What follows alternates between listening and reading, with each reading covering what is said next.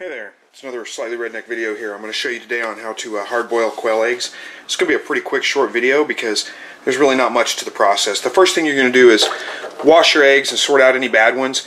What I do is I just fill my sink up with water, and then I put all the eggs that I'm going to hard-boil in there, and if any of them are bad, they'll float to the top, and they'll be floating on the top of the water. Remove those, throw those away, discard them.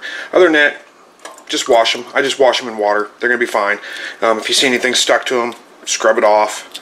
Other than that, don't worry about it too much. So that's basically it. And then move on to actually hard boiling them. Alright, once your eggs are washed, get you a pot of water.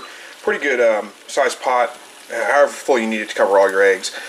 Get that water boiling, and then have you another bowl right beside it full of water filled with ice cubes, so you can cool the eggs off real quick when they're done cooking. They don't take just a few minutes to cook.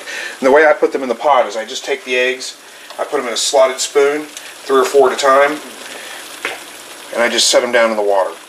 Do that with all your eggs, and once you've got all your eggs in there and the water is boiling, set your timer for 4 minutes.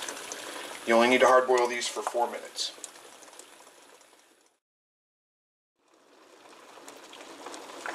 Now, while your eggs are cooking, you want to kind of gently stir them around the pot so the yolk doesn't settle to just one side of the egg.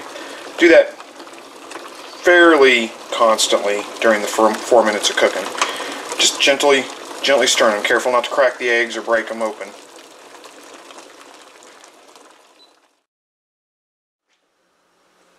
Okay, once your timer goes off, kill your stove, turn the stove off, and then take your eggs off the heat, move them to the ice bath.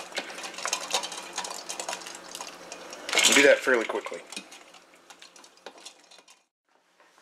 Alright, once you got all your eggs in your ice bath, let them sit in there for, I don't know, 5-6 minutes at least, and then move on and peel them and you're done.